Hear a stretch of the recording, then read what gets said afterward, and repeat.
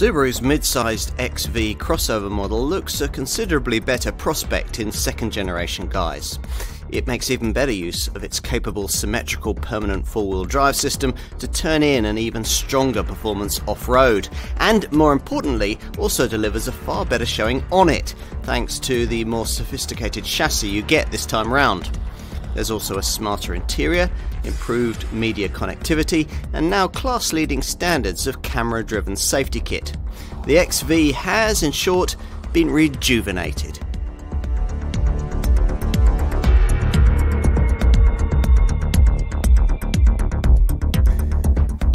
Want an SUV crossover? Well, lots of people do, it seems. If for you the car in question needs to be family sized, you'll probably find yourself looking in the Qashqai Class C segment, where there's lots of choice. Nearly all the options offer essentially delivering a family hatchback with SUV attitude, and ultimately not much else. What if, though, a car of this kind could offer a little substance as well as a lot of style? What if it could actually walk the walk off-road as well as talk the talk on it? That'd be quite something. That would be almost unique. And that is exactly what Subaru's much improved second generation XV, this car, claims to be designed to deliver. Now, if you happen to be familiar with the original version of this model, then the styling here might suggest that a subtle evolution has taken place, but don't be fooled. In fact, this Mark II design is pretty much new from the ground up. The grounding point in question being a stiffer, more sophisticated global platform that Subaru has apparently spent over $1 billion developing for all the mid-sized models we're likely to see from this brand in the near future, including the 5th generation Impreza family hatch that shares most of this XV's engineering. These underpinnings have allowed the development team behind this car to deliver far higher standards in terms of on-tarmac ride, refinement and handling, all areas in which the original version of this car struggled. That earlier model was let down by its rather plasticky cabin too, so that's also been hugely upgraded and embellished with a state-of-the-art infotainment system. And Subaru is now claiming Volvo-style standards of safety, thanks to this car's included EyeSight package of camera-driven safety systems. In addition, the engines are very much changed, both of them petrol-powered and, as standard, mated to the company's smooth Lineartronic automatic transmission. They're still of Subaru's unique Boxer configuration though. That hasn't changed, nor has this model's solid built-to-last feel, or the fact that its off-road capability is on a different level from most of its soft-roading rivals. Which is what you'd expect from a manufacturer with expertise in SUVs dating back to 1995, and a company that today sees 87% of its European sales accounted for by cars of this kind. In fact, Subaru sells roughly twice as many four-wheel drive vehicles as Jaguar Land Rover worldwide, this one embellished with the brand's latest X-Mode and hill descent control systems. It's the sort of car that will have you praying for snow in the forecast. But is it one that would be as easy to live with as its less capable competitors? Time to find out.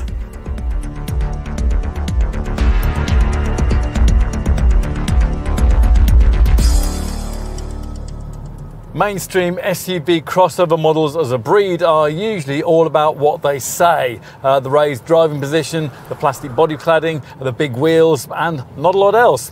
Subaru as a brand doesn't hold with that. Here's a company that cares about what its cars can actually do, as well as the school-run statement they make, with the result that this XV has far more off-road ability than most buyers will expect.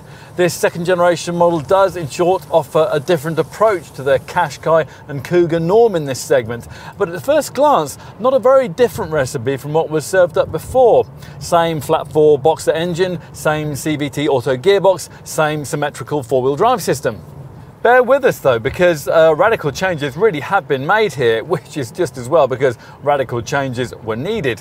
The first generation version of this car had just enough extra off-road ability to spoil its on-road driving dynamics, but not enough to tackle the kinds of tougher trails that were open to larger Subaru models, which meant that a lot of potential buyers understandably dismissed it as a convection that was really neither one thing nor the other. Now those people really ought to give this second generation XV another chance, because its performance both on and off a paved surface has the potential to be considerably different.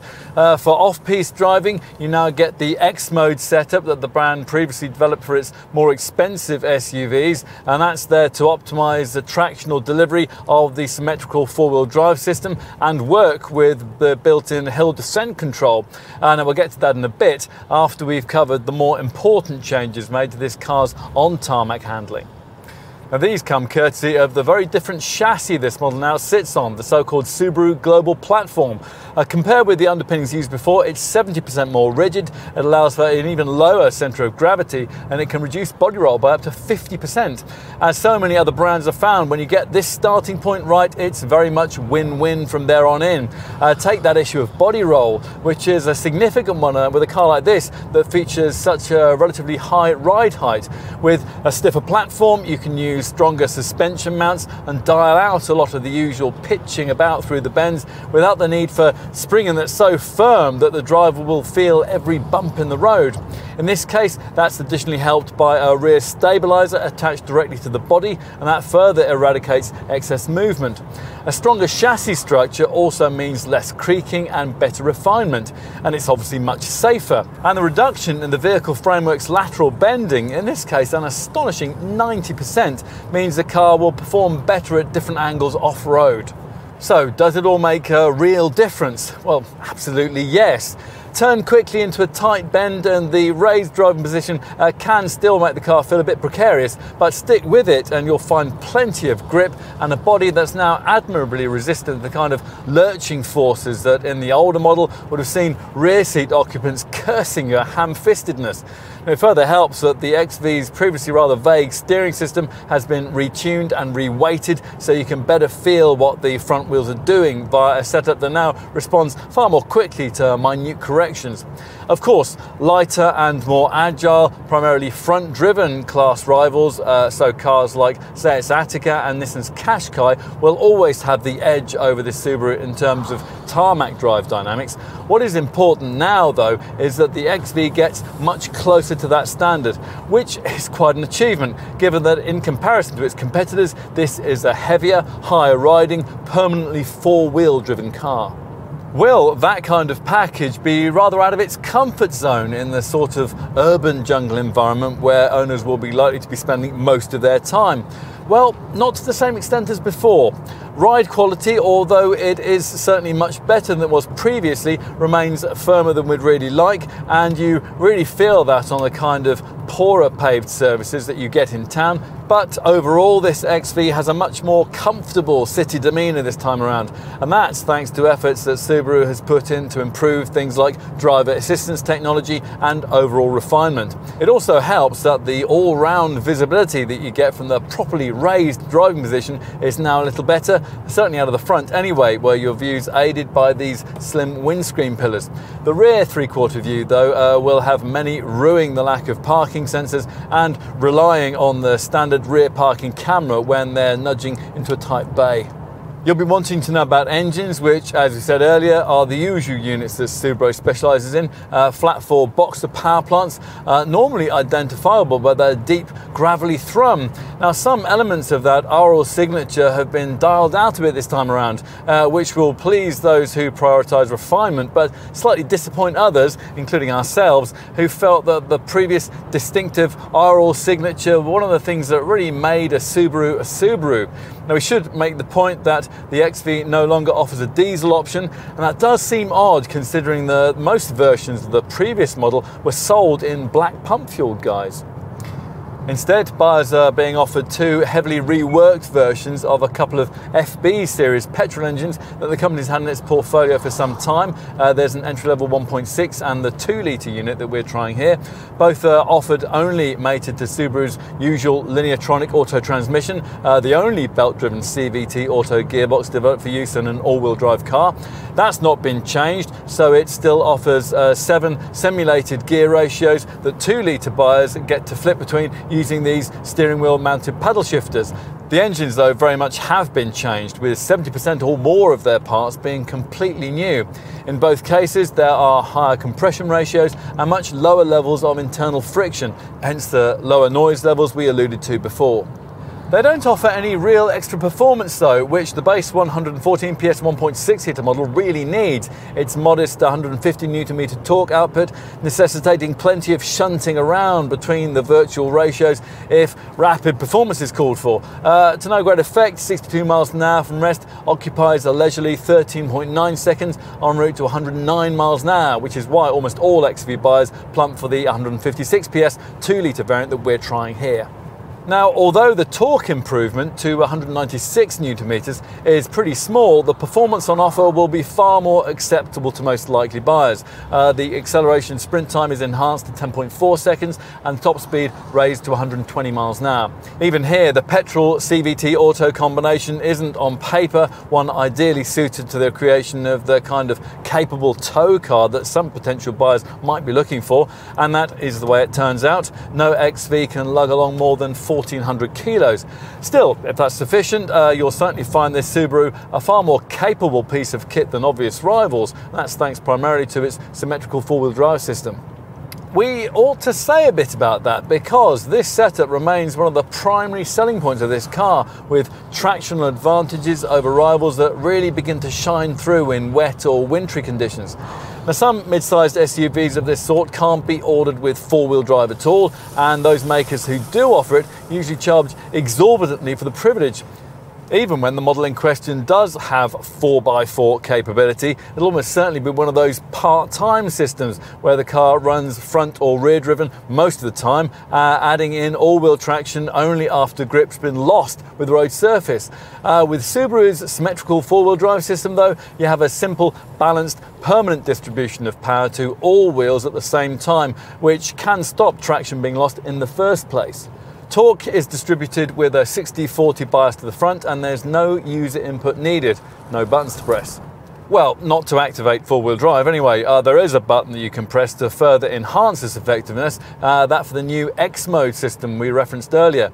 Now, X mode works as would a conductor in charge of an orchestra, bringing together all the XV's different engineering elements to work more harmoniously for more confident navigation across slippery surfaces. Now, in this case, that means coordination of the symmetrical four-wheel drive system with the throttle response, the transmission changes, and this Subaru's various braking and stability orientated electronic systems. So for example, with X mode activated, the throttle won't open too quickly in a way that might encourage wheel spin, and the transmission is always kept in the lowest possible gear to maximize pulling power. Plus, the coupling force of the all-wheel drive system is raised, dividing power more evenly between the four wheels, so maximising tyre traction. Now that is something that's further aided by the addition of something called enhanced LSD control to the car's vehicle dynamics control system. Now that extra feature is able to apply subtle braking to wheels that may be slipping. X mode also includes a hill descent control package that works at under 20 miles an hour to ease the car down slippery slopes at a constant speed, managing the brakes and throttle for you with the CVT auto gearbox, simultaneously locking its clutches to simulate a locking differential. It's a pretty impressive package that you really expect to shine in light off-road use, and sure enough it does. That's aided by a substantial 221mm of ground clearance, a full 38mm more than you get in something like a Seat Attica, and 10mm more even than a supposedly more rugged Land Rover Discovery Sport. Not that you'll be taking on the Rubicon Trail. Yes, you will be much better set to tackle the next snowy snap than you would be in a conventional lifestyle-orientated soft-roading rival, but this XV suitability for really gnarly terrain will be somewhat restricted by the off-road stats, which have rather more in common with the Surbiton than the Serengeti. There's an approach angle of 18 degrees, a departure angle of 24 degrees, and a breakover angle of 21.9 degrees in this 2-litre model. Plus, of course, like all monocoque-based mainstream crossovers, this one lacks proper off-roading mechanicals like a low-range transfer box or lockable individual axle diffs. Still, unless you're somewhere that you really shouldn't have gone to in the first place with your XV, you won't need any of that stuff anyway.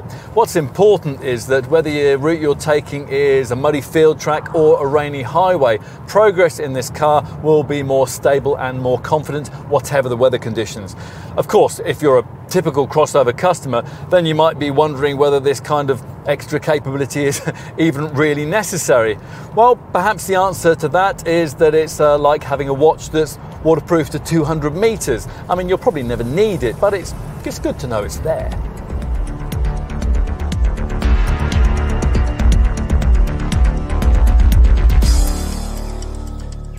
Subaru must have received some very positive ownership feedback on the styling of the original version of this XV, because it hasn't fundamentally changed the look of this second generation model very much at all. As before, the basic shape is a fairly faithful representation of the crossover norm, but it has a purposeful, chunky stance, a tough, robust demeanour, and some very interesting details. Take these sleeker headlamps, for example, which now feature a C-shaped motif with full LED technology, and they blend more smoothly into the central badge bar of this serrated black hexagonal grille. Further down, there's a solid-looking black protection bar, rather than the sort of thing you get with competitors, which is usually a flimsy piece of silvered plastic masquerading as a skid plate. Flanking this are L-shaped corner outlets incorporating round fog lamps. Even more effort's been made at the back, where sleeker combination lights now jut into the tailgate panel for the first time. The roof spoiler and the side surrounds of the rear screen have been blacked out to emphasise a wider look, and the aerial has been upgraded to a shark fin antenna. As before, these lower black plastic corner panels attempt to create a rugged look, and they flank this central body-coloured skid plate.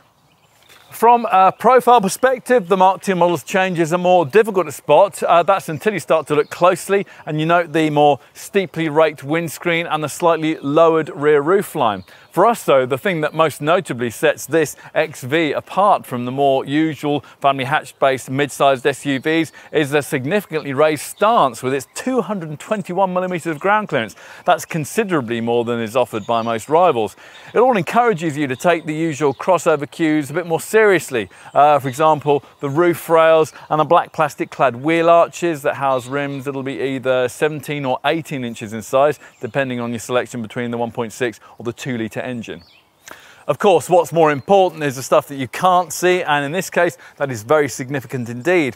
This second generation XV gets the billion-dollar Subaru global platform that we first saw showcased by the company's fifth generation Impreza family hatch as a chassis that's a massive improvement on the previous model's rather crude underpinnings.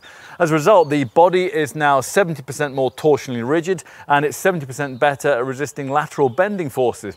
The rear subframe is claimed to be 100% more rigid. Those are impressive figures, although they do rather make you wonder about the solidity of the previous model.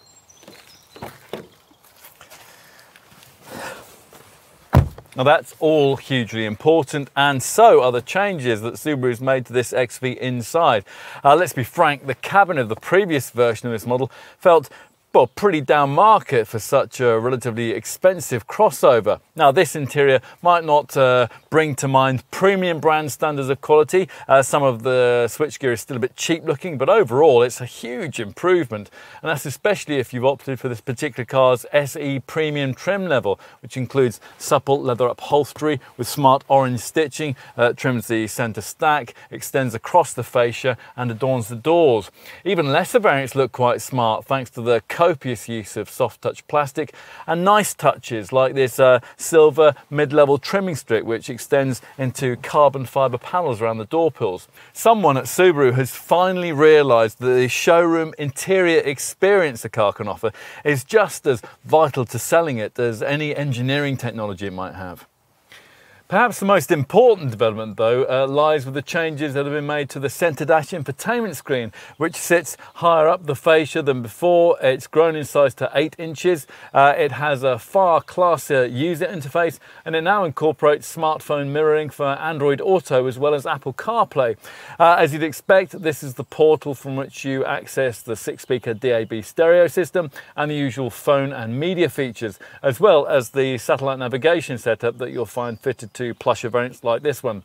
The screen offers a smartphone style swipe and pinch control function for map displays, and it houses a standard fit rear view camera. That offers a super wide 160-degree field of view behind the car when you're reversing. Voice control is standard, and owners will also be able to download a wide range of apps, AHA for example, which will enable you to stream music, information, social media and other data services. Other manufacturers will also build the various vehicle informational functions you'll need into such a monitor, but Subaru continues to prefer to separate these into an additional smaller colour screen at the top of the centre stack. From this now smarter display, you can oversee the various eyesight safety systems, plus there's a clock, a compass, trip computer readouts and a useful off-road orientated screen that shows you the current body angle and the ongoing status of the symmetrical four-wheel drive system. Anything that both these main monitors can't tell you will probably be covered off by the further screen, which sits between these two clear instrument dials that you view through this tactile three-spoke multifunction steering wheel. Now this covers off things like fuel usage and tyre pressures, plus it also includes a digital speedo. As before, there's enough wheel and seat adjustment to make it easy to find a comfortable driving position on well-sculpted chairs that feature standard heated upholstery. And we continue to like the way that the heater controls are chunky and large enough to be used by a gloved hand. Cabin stowage is reasonable. The door pockets do look a bit small, but they've been shaped to allow the placement of large bottles. The installation of an electronic handbrake switch below the gear stick frees up space for a couple of horizontally orientated cup holders, and there's a coin tray just behind those. There's this lidded box between the seats too, and that's complete with a 12-volt socket and DC 5-volt USB ports. And there are more sockets, a 12-volt USB and an aux in this stowage area just ahead of the gear stick. There's no overhead compartment for your sunglasses, but the glove box is big, and there are also small trays in the door armrests. Accessibility to the back is helped by the doors that open wider than those fitted to many competitor models. Once inside, Subaru talks of room for 3 adults, but this high centre transmission tunnel will make that difficult to achieve on all but the shortest journeys. Be fine for 3 children though. If there are only 2 of you, then you'll be able to use the dual cup holders in this fold-down armrest. The XV's comparatively long wheelbase gives a decent amount of rear legroom. The space available is helped by front seats that you can get your feet comfortably under. Headroom's fine too, even in this sunroof equipped model. That's thanks to the fact that the lower ceiling necessary to incorporate that glass panel hasn't been extended into the back. It is a bit disappointing that the back of this centre stowage compartment couldn't have been sculpted so as to incorporate storage and a power point, and it does seem a bit mean to only offer a seat back pocket on the left hand side of the cabin. And out back, well, we had hoped the fact that this Mark II model is 15mm longer and 20mm wider than its predecessor would have done something to improve levels of boot space that were previously rather cramped by class standards. Sadly not. The 385-litre luggage capacity figure isn't much different to what it was before. With the exception of Ford's Cougar, most key competitors offer considerably more space than this. The small under boot floor compartment doesn't yield much extra room. This lower space is made possible by the fact that, rather disappointingly, for such a capable crossover, Subaru doesn't provide any sort of temporary spare wheel, just one of these fiddly tyre mobility kits. There's no 12-volt socket either, although you do get the usual bag hooks and tie-down points. Now, if you push forward these 60/40 split folding seat backs, the load area revealed isn't totally flat, but it is as spacious as most owners will need it to be, 1270 litres in size.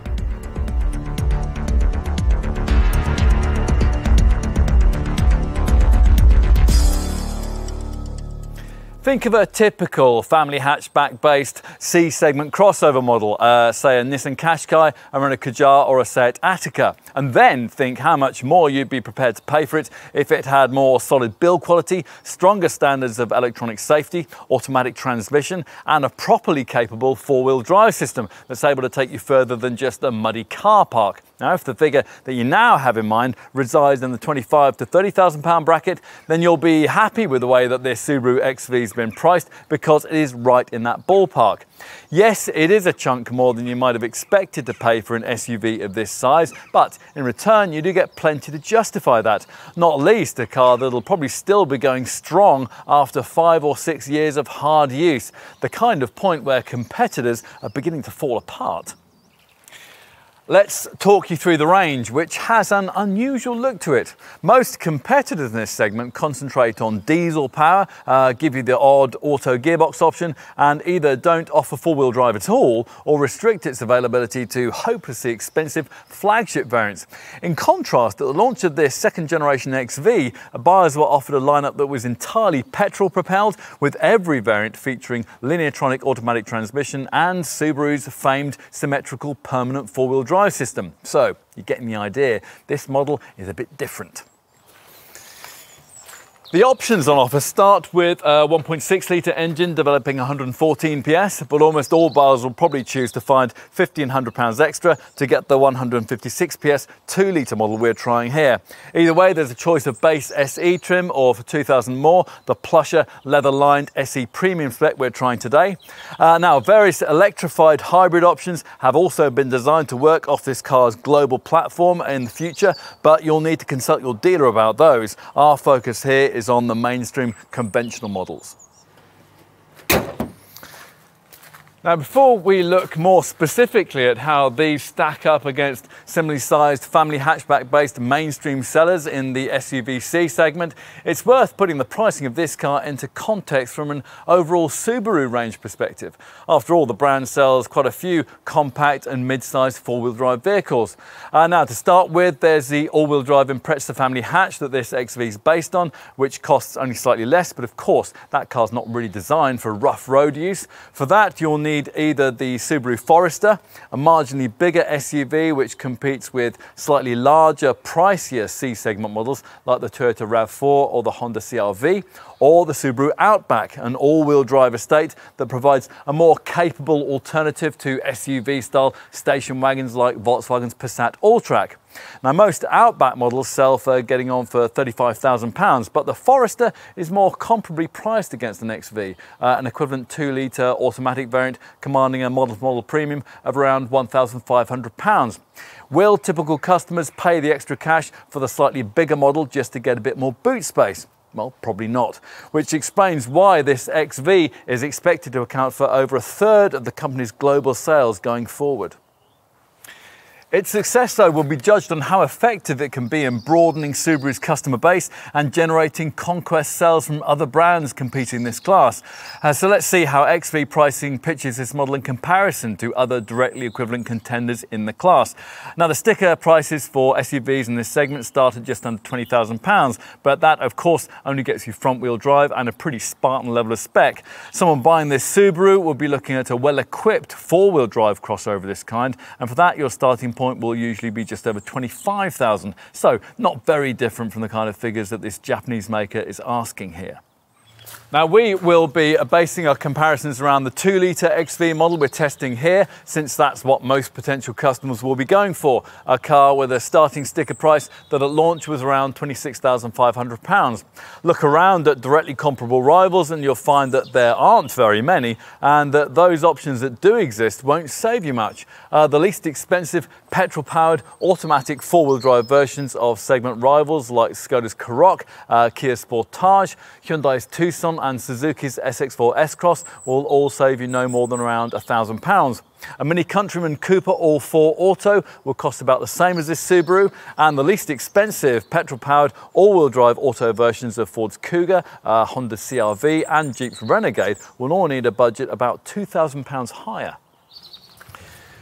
Now, if you're wondering about segment favourites like Nissan's Qashqai and Renault's Kadjar, well, they're not really relevant for comparison because the all-wheel drive variants in each case come only with diesel power and they can't be had with automatic transmission.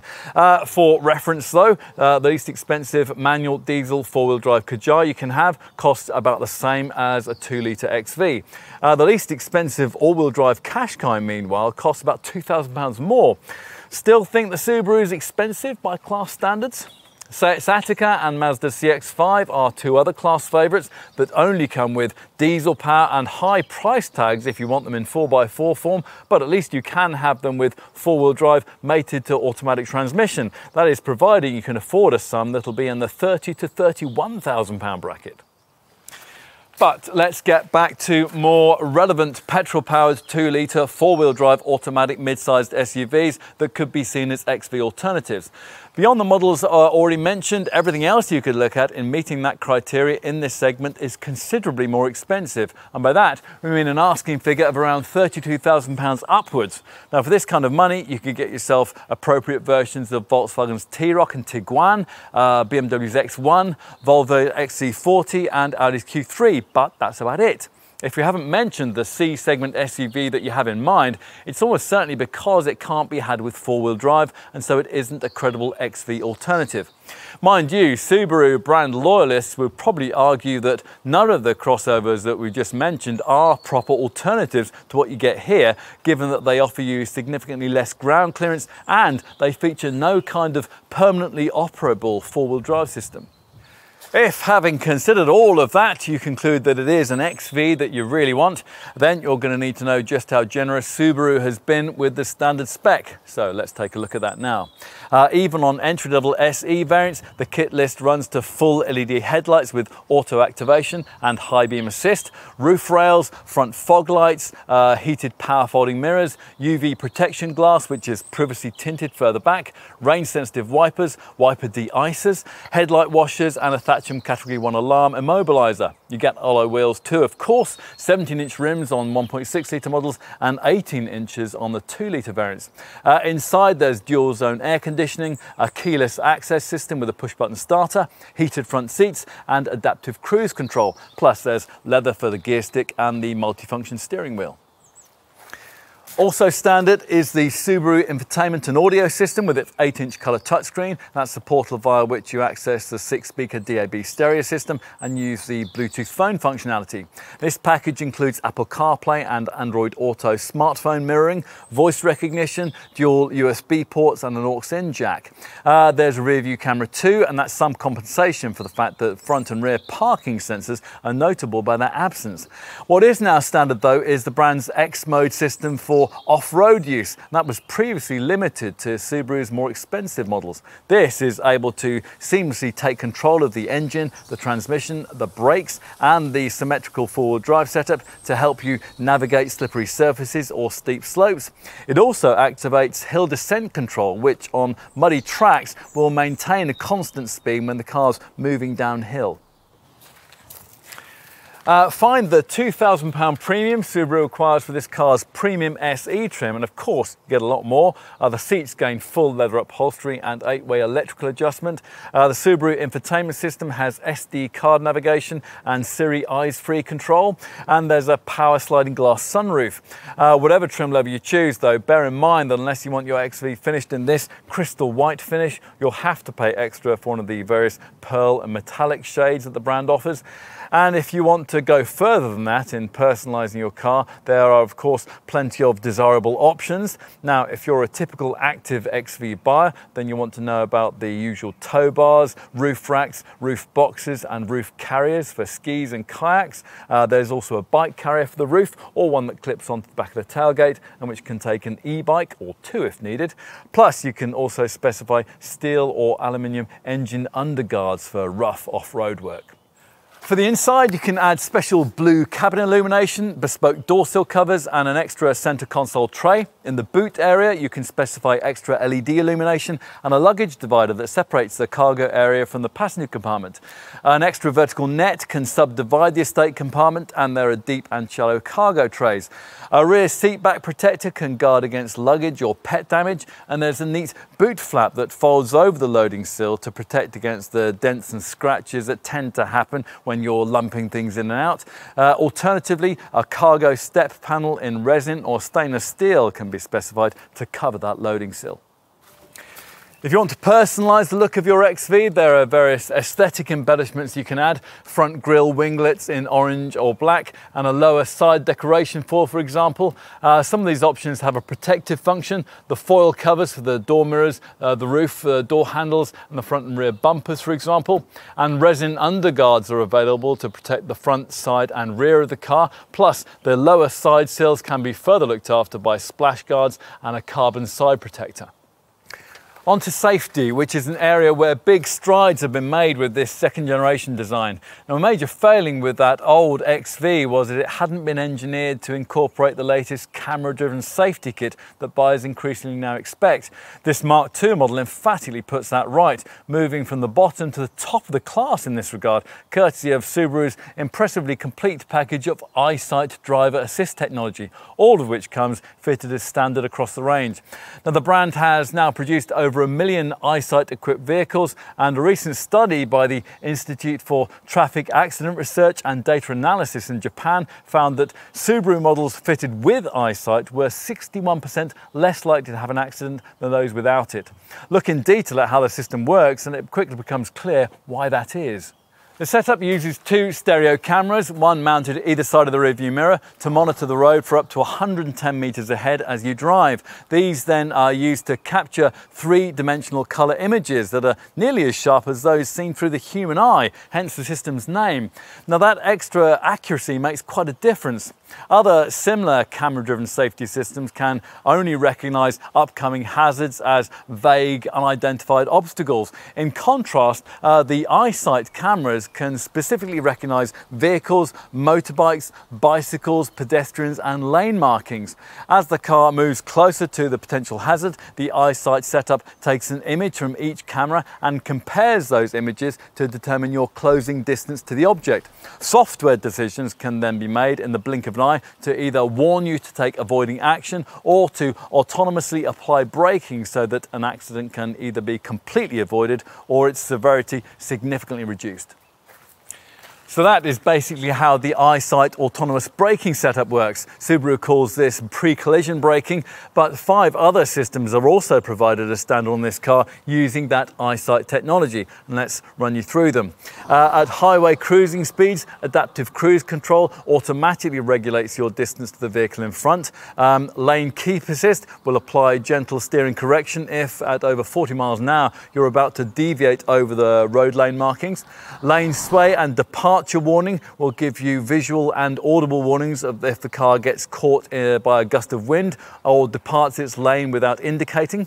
A lead vehicle start alert will prompt you if you're stopped in a traffic queue and you haven't noticed that the vehicle in front has started to move. And pre-collision throttle management will warn you if you select drive instead of reverse when the car is facing an obstacle. Say if it's parked facing a wall, for example, and it'll cut the engine to prevent an impact. And there's more. All XV variants also get Subaru's rear vehicle detection system package, which includes 3 more key features. Blind spot monitoring works if on the move you're about to pull out in front of another vehicle. Lane change assist works on the highway to warn you if another vehicle is approaching the rear of the car in the neighbouring lane. And rear cross traffic alert warns you of approaching traffic when you're reversing out of a parking space. It's all very reassuring. We should also make the point that this second generation XV is also a fundamentally stronger and safer car than it was before. Body strength's been increased by 40%, allowing the chassis to absorb more energy in the event of a collision and disperse it more widely beneath the seating compartment. In addition, all XVs now get steering responsive LED headlights that turn with a bends and which dip themselves at night in the face of oncoming traffic. Now, the result of all this has been a string of safety awards for this XV around the world, and as expected, it's gained a full 5-star rating by independent assessors Euro NCAP. Plus, of course, the previous model's full suite of more traditional safety features has been carried over. A little disappointingly, European spec models don't get the pedestrian protection airbag, which is standard on XVs sold in Japan, but you do, of course, get the usual front, side and curtain airbags, plus a driver's knee bag. And you'll find the usual electronic aids for traction and stability control to hopefully ensure that you never have to use them. There's a brake assist feature built into the 4-sensor, 4-channel ABS system to maximise deceleration in emergency stops, and hill start assist is also included to stop you from drifting backwards on uphill junctions. A safety pedal setup prevents foot injuries in crashes, and there are also anti-whiplash head restraints and ISOFIX child seat fastenings. In short, it all adds up to a very complete safety showing that most rivals in this class can't get close to matching.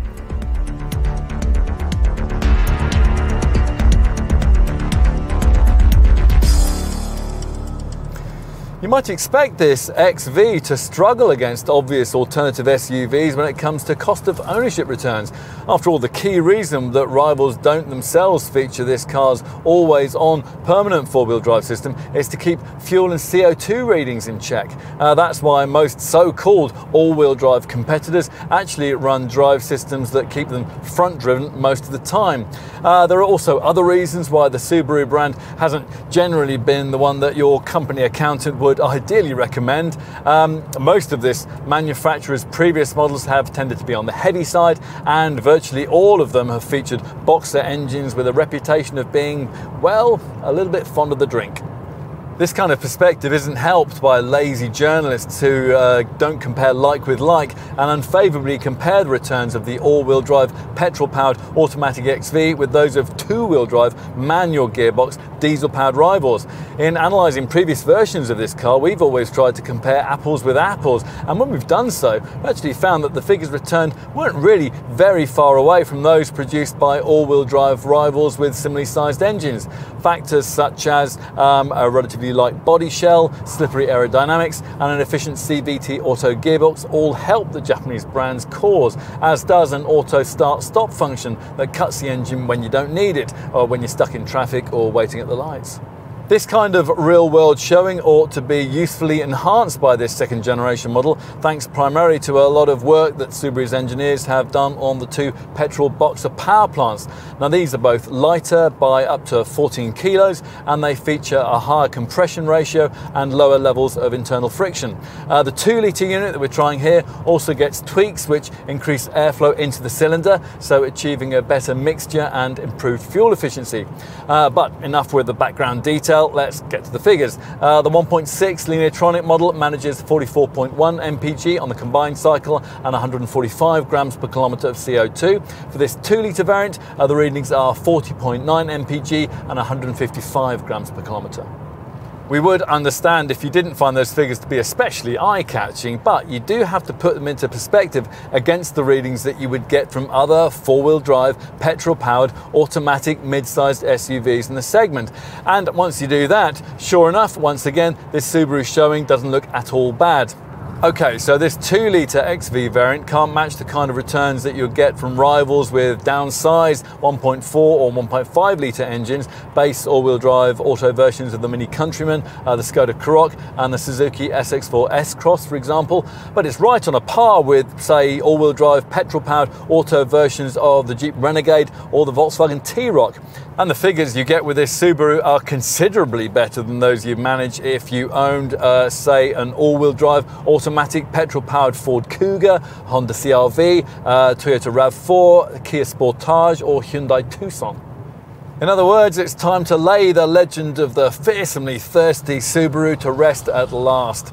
A decently sized 63-litre fuel tank gives all models a useful touring range too. What else? Well, residual values are on a par with mainstream models in this class. Expect 36% retained value after 3 years and 60,000 miles. And insurance groups are competitive, providing you rate them against comparably powerful four-wheel drive diesel rivals. You're looking at Group 10E for the 1.6-litre petrol model and Group 16E for this 2-litre version. Servicing intervals are every 12,000 miles or every year, whichever comes around first, and there is also the peace of mind of a 5-year, 100,000 mile warranty, which embarrasses the 3-year, 60,000 mile package that most rivals offer. You also get a 3-year recovery and roadside assistance package that you'll almost certainly never need.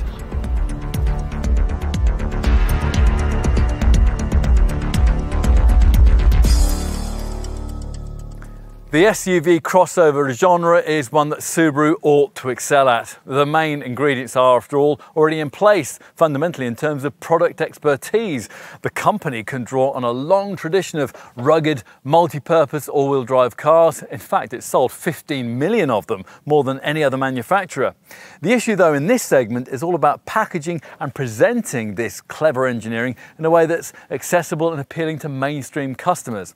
This second-generation XV makes a much better job of doing that. It is, says Subaru, a car that's better where it matters. Whether you agree will of course depend on what matters to you. If you don't really need four-wheel drive, decent ground clearance and belt and braces levels of camera-driven safety provision, then move right along.